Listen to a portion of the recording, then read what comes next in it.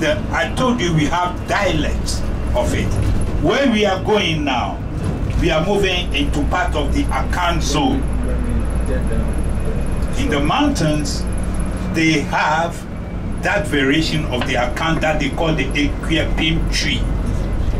Equiapim tree is different in some way dialectically from when you get to Cape Coast, where they speak the Fanti, another variation of the Akan language. When you get to Kumasi, you encounter the Asante tree.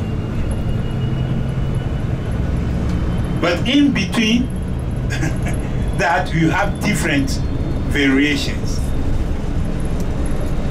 Okay, that makes the our languages very interesting and very dynamic, but at times very confusing for people outside the cycle.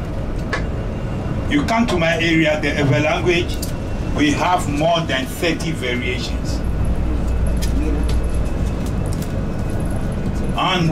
But we understand each other very well because it has one main stock. So that shouldn't be your headache at all. But on the mountain over here, as we are talking of the Equiapims, they are not the only people there.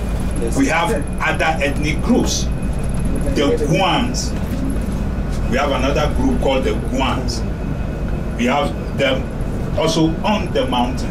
And the Guans are dotted all across the country. They are dotted all across the country. And when you go to the various regions, you have different languages all mixed together. But, like I said, we do not have inter-ethnic or language-based strifes among ourselves. We have been able to weld ourselves together and see ourselves as one people with a common destiny. I appreciate it, but then we're going to have to break. We are taking a short break to get water. As I was